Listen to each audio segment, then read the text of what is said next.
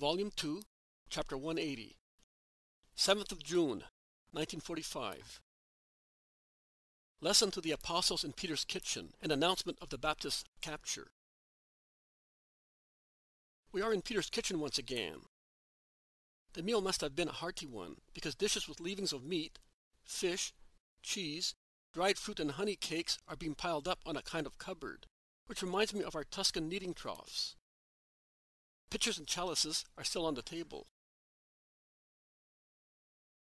Peter's wife must have worked miracles to satisfy her husband, and she must have worked all day. Now, tired but happy, she is in her little corner listening to what her husband and the others are saying. She watches her Simon, who, as far as she is concerned, must be a great man, even if he is somewhat exacting, and when she hears him speak new words, where before he could only talk of boats, nets, fish, and money, she begins to blink as if she were dazzled by a bright light.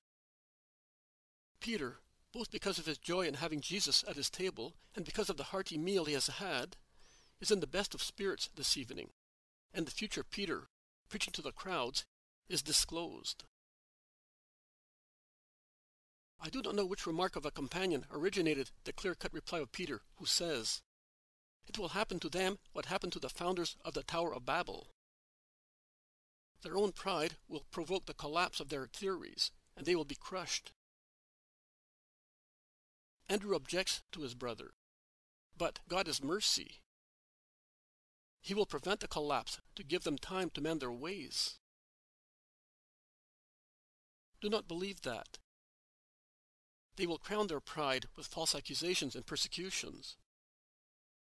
Oh, I can already see it. They will persecute us to disperse us as unpleasant witnesses. And since they attack the truth by laying snares for it, God will take revenge and they will perish. Will we have the strength to resist? Asks Thomas. Well, as for me, I would not have it. But I put my trust in him. And Peter nods to the master, who is listening and is silent, his head slightly inclined, as if he wished to hide his understanding countenance. I think that God will not put us to tests beyond our strength, says Matthew. Or he will at least increase our strength in proportion to the tests, concludes James of Alphaeus. He is already doing that. I was rich and powerful. If God had not decided to preserve me for a purpose of his will, I would have surrendered myself to despair and perished when I was persecuted and an outcast. I would have acted harshly against myself. Instead, a new wealth, which I had never possessed before, descended upon my desolation. The wealth of a conviction. God exists. First, God. Yes, I believed. I was a faithful Israelite. But mine was a faith of formalism. And I thought that the reward of my faith was always inferior to my virtue. I took the liberty of debating with God because I felt that I was still something on the earth. Simon Peter is right. I, too, was building a Tower of Babel by praising myself and satisfying my ego. When everything collapsed around me, and I was like a worm crushed by the weight of all this human futility, then I no longer debated with God, but with myself, with my stupid self, and I ended up demolishing it. And, as I did so, making room for what I think is the God immanent in our earthly beings, I gained a new strength and wealth. The certainty that I was not alone, and that God was watching over man, defeated by man and by evil. According to you, what is God? The God immanent in our earthly beings, as you said. What do you mean? I do not understand you, and I think it is heresy. God is the one we know through the law and the prophets. There is no other God, says rather sternly Judas of Kerioth. If John were here, he would tell you better than I can. But I will tell you as best I can. God is the one we know through the law and the prophets. That is true. But in what do we know him? And how? Judas of Alphaeus exclaims, little and badly. The prophets, who described him for us, knew him. The idea we have is a muddled one, as we can just see through a mound of explanations piled up by sects. Sex? What do you mean? We have no sex. We are the children of the law. We all are, the angry, aggressive Iscariot says. The children of the laws, not of the law. There's a slight difference.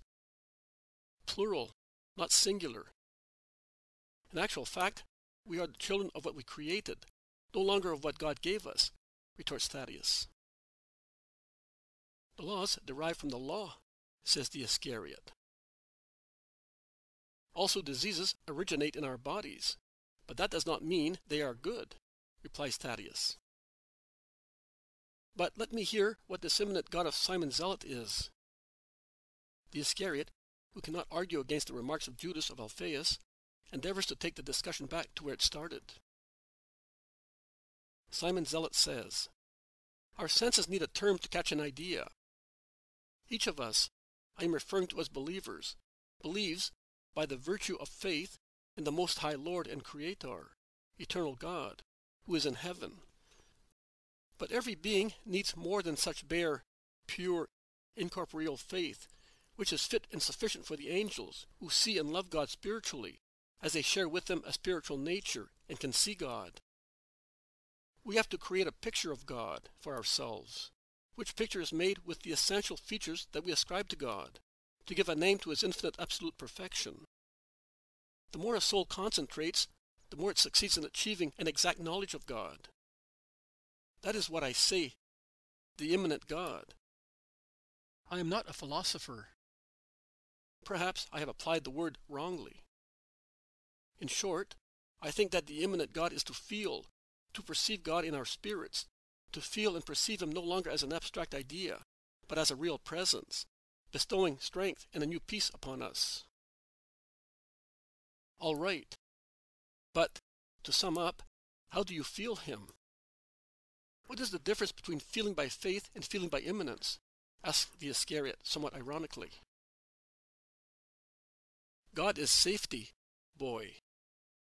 When you perceive him, as Simon says, by means of that word, which I do not understand literally, but I understand its spirit, and believe me, the trouble is that we understand only literally and we do not understand the spirit of God's words. It means that you are able to grasp the idea of the terrible majesty, but also the most sweet paternity of God.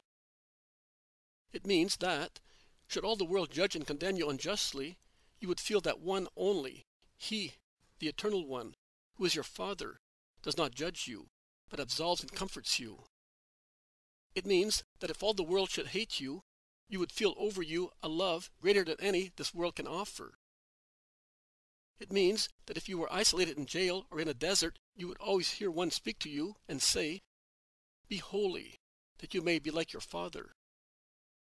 It means that for the true love for this Father in God, whom at last you perceive as such, you accept, work, take and leave without any human consideration, as you are concerned only to return love for love and to copy God as much as possible in your actions, says Peter. You are proud. To copy God? You are not entitled to, declares the Iscariot. It is not pride. Love leads to obedience. To copy God seems to me a form of obedience, because God said that he made us in his own image and likeness, replies Peter. He made us. We must not go higher up. You are a poor wretch, my boy, if that is what you think. You are forgetting that we fell and that God wants to take us back to what we were. Jesus begins to speak. Even more, Peter, Judas, and you all. Even more than that. Adam's perfection was still susceptible of improvement through love, which would have made him a more precise image of his Creator. Adam, without the stain of sin, would have been a most shining mirror of God. That is why I say, be perfect as your Father who is in heaven is perfect. like your Father, therefore like God. Peter is quite right, and so is Simon. I ask you to remember their words and apply them to your souls. Peter's wife almost faints from joy on hearing her husband being praised thus. She weeps behind her veil. She is quiet but happy. Peter blushes so much that he seems to have a stroke of apoplexy. He remains dumb for a few moments, then says, "Well, then, give me my reward." The parable of this morning. All the others join Peter, saying, "Yes, you promised." Parables serve very well to make people understand the comparison. But we know that they have a higher meaning than the comparison. Why do you speak to them in parables? Because they are not to understand more than I explain. You are granted much more, because as my disciples, you must be acquainted with the mystery, and you are therefore given to understand the mysteries of the kingdom of heaven. That is why I say to you, ask me if you do not understand the spirit of the parable. You give everything, and everything is given to you, so that you, in turn, may give everything. You are giving everything to God: love, time, interest, freedom, lives. And God gives you everything to reward you and to enable you to give everything in the name of God to those who come after you. Thus, to him who has given will be given abundantly. But he who gave only partly or did not give at all will be deprived also of what he has. I speak to them in parables so that, while seeing, they may see only what is illuminated by their will to adhere to God, and while listening, always through the same will of adherence, they may hear and understand. See? Many hear my word. Few adhere to God. Their spirits lack good will. Isaiah's prophecy is fulfilled in them. You will hear with your ears and will not understand. You will look with your eyes and will not see. Because this people is hard-hearted. Their ears are hard and their eyes are closed, so that they may not see and hear, that they may not understand with their hearts and convert, that I may cure them. But you are blessed because your eyes see and your ears hear, and because of your good will. I solemnly tell you that many prophets and many just people were anxious to see what you see, and they did not see it, and to hear what you hear, and they did not hear it. They pined away with the desire to understand the mystery of the words, but as soon as the light of the prophecy went out, the words remained like burnt-out coals, also for the holy man who had received them. Only God reveals himself. When his light fades out, as soon as the purpose of illuminating the mystery comes to its end, the inability to understand envelops the regal truth of the word received, like the bandages of a mummy. That is why I said to you this morning, the day will come when you will find everything I have given you. Now you cannot remember. But later light will come upon you, not just for a moment, but for an inseparable union of the eternal Spirit with yours, whereby your teaching concerning what pertains to the kingdom of God will be infallible. And what applies to you will also apply to your successors, if they live of God as of one bread only.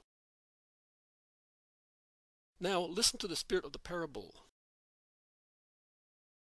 We have 4 kinds of fields: the fertile ones, the thorny ones, the stony ones, and the ones full of paths. We also have 4 types of spirits. There are the honest spirits, the spirits of good will, prepared by their own will and by the work of an apostle, of a true apostle. Because there are apostles who have the name but not the spirit of an apostle, and they are more lethal for the will in formation than birds, thorns, and stones. They upset in such a way, through their intolerance, their haste, their reproaches, and their threats, as to drive people away from God forever. There are others who, on the contrary, through an excess of benignity, utterly out of place, cause the seed to rot in too soft a soil. Because of their lack of vigor, they kill the vigor of the souls they cure. But let us consider the true apostles, that is, the shining mirrors of God. They are paternal, merciful, patient, and at the same time they are strong, as their Lord is strong. Now, the souls prepared by them and by their own will can be compared to the fertile fields, free from stones and brambles, from couch grass and darnel, in which the word of God thrives, and every word, that is every seed, bears a bundle of ears, yielding in some places 100, in others 60, 30%. Are there any like that among those who follow me? There certainly are. And they will be holy. They come from all castes and countries.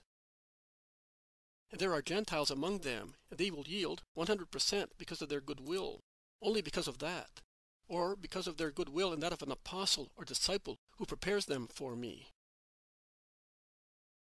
The thorny fields are those in which thorny tangles of personal interests, which suffocate the good seed, have been allowed to grow by carelessness.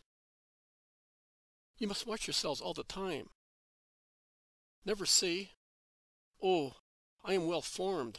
I have been sown. I can rest assured that I will bear seeds of eternal life." Watch yourselves. The struggle between good and evil is still on. Have you ever watched a colony of ants that install themselves in a house? There they are, near the fireplace. The housewife takes all foodstuffs away from there and puts it on the table. They sniff the air and attack the table. The housewife puts the food in a cupboard, and they get into the cupboard through a keyhole. The woman hangs her food supply from the ceiling, and they go a long way along walls and beams, down the rope to reach the food. The woman burns them, scalds them, poisons them, and thinking that she has destroyed them, she is happy. But if she does not watch, what a surprise she gets. The new hatched ones will come out, and she has to start all over again. And that is what happens while you live. You must be careful and uproot the evil weeds as soon as they come up. Otherwise they will form a ceiling of brambles which suffocate the corn. Worldly cares, deceiving wealth, form the tangle, suffocate the seed of God, and prevent it from coming into ears. And here are the fields full of stones. How many there are in Israel? They are the ones that belong to the children of the laws, as my cousin Judas quite rightly said. In them there is not the one stone of witness, nor the stone of the law. There is the quarry of poor petty human laws made by man. They are so many that with their weight they have broken also the stone of the law into chips. A disaster which does not allow the seed to take root. The root is no longer nourished because there is neither soil nor sap. The water stagnating on the stone pavement causes the seed to rot. The sun makes the stones hot and parches the little plants. Such are the spirits of those who put complicated human doctrines in place of the simple doctrine of God. They even receive my word with joy. At first it shakes and allures them, but later they would need to be heroes and work hard to clean the fields, their souls and minds of all rhetorical stones. The seed would then take root and bear long spikes. As it is, it bears nothing. The fear of human retaliation is enough. It is enough to say, "And after? What will the mighty ones do to me?" And the poor seed languishes without nourishment. It is enough for the whole quarry to stir with the vain sound of the hundreds of precepts which have been put in the place of the precept, that man perishes with the seed received. Israel is full of them.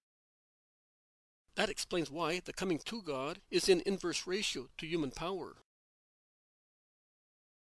The last are the dusty, barren fields full of roads. Those are worldly, selfish people. Their comfort is their law, enjoyment their aim. Their ambitions to do no work, to slumber, to enjoy themselves, to feast. The spirit of the world is their king. The dust of worldliness covers the soil which becomes moldy. Birds, that is, dissipation, rush onto the 1,000 paths which have been built to make life easier. The spirit of the world, that is, of the evil one, picks up and destroys all seeds that fall on this soil open to all sensuality and laxity. Have you understood? Have you any questions to ask? No? In that case, we can go and rest, and tomorrow we will leave for Capernaum. There is one place to which I must go before starting on my journey to Jerusalem for Passover. Shall we go through Arimathea again? Asked the Iscariot. I am not sure. It depends on... There was a loud knocking at the door. Who can it be at this time? Asks Peter, getting up to open the door. John comes in. He is most upset, covered in dust, and he has obviously been weeping. You are here, they all shout. What's the matter? Jesus, who stood up, says only, Where is my mother? And John, coming forward and kneeling at the feet of the Master, holding his arms as if he were asking for help, says, Your mother is well, but she is weeping as I am, as many others are, and she begs you not to come following the Jordan on our side. That is why she sent me back, because your cousin John has been captured. And John weeps while everybody is bewildered. Jesus turns very pale, but does not become excited. He says only, Stand up and tell us. I was going down with your mother and the other women. Isaac and Timoneus were also with us. We were 3 women and 3 men.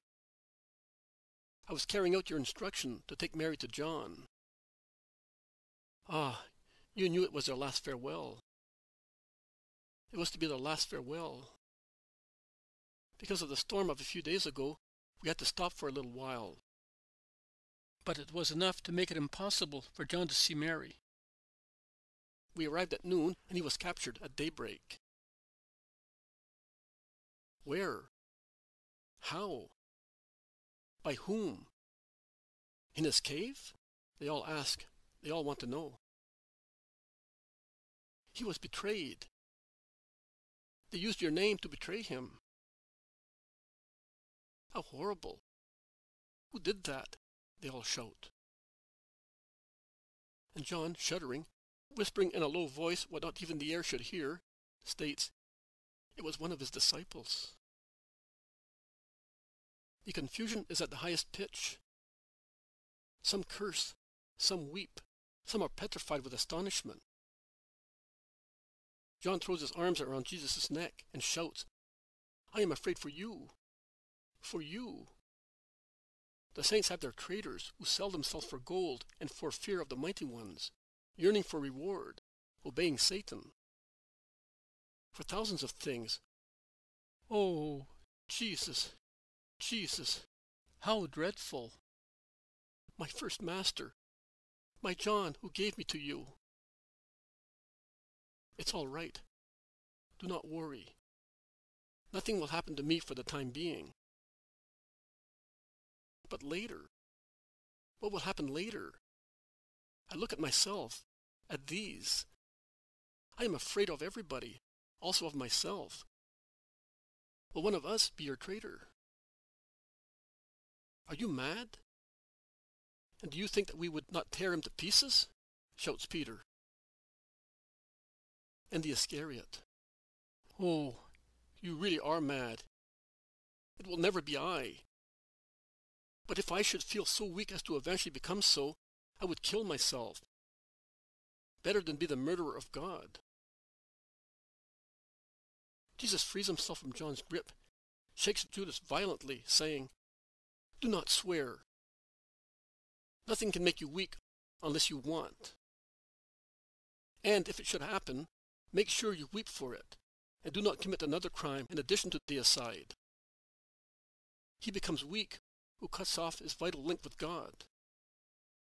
He then returns to John, who is weeping with his head on the table, and he says, Speak calmly.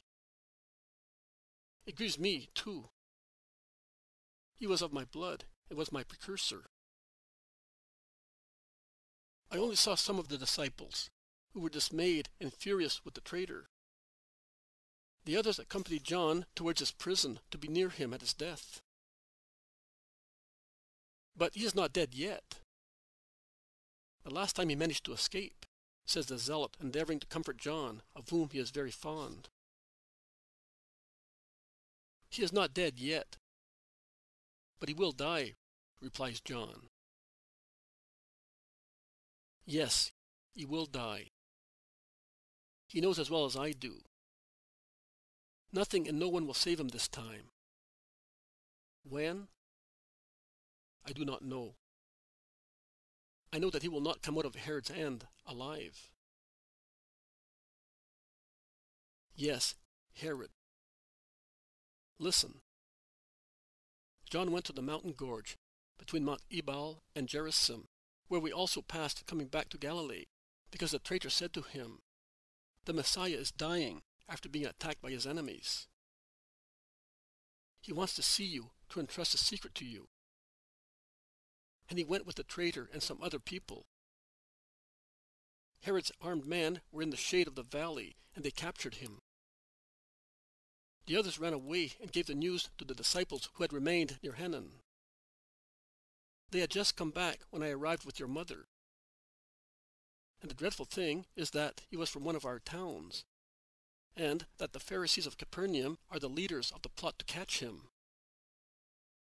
They went to John, saying that you had been their guest, and that you were leaving for there to go to Judea. He would not have left his refuge but for you.